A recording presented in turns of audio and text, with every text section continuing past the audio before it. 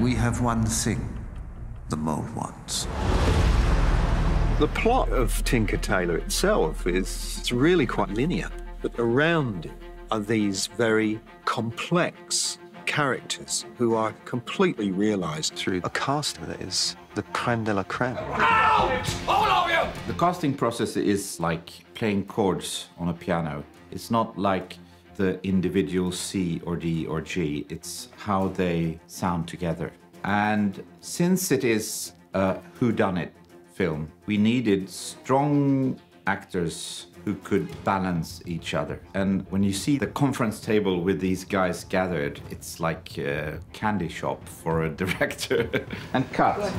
And cut there, thank you. Wonderful. It was hearsay. We've got this guy, we've got this guy, we've got this guy. Gary Oldman, obviously, it's working title. Thomas would like to meet you. And then all of a sudden the cast starts to grow and you suddenly hear, God, I'm working with these people. It's been absolutely extraordinary. I'm framing my call sheet from yesterday because it was Colin Firth, Kathy Burke, Tom Hardy, Stephen Graham, Gary Oldman, Mark Strong, Toby Jones, Kieran Hines, John Hurt. I mean, it was an extraordinary day at work.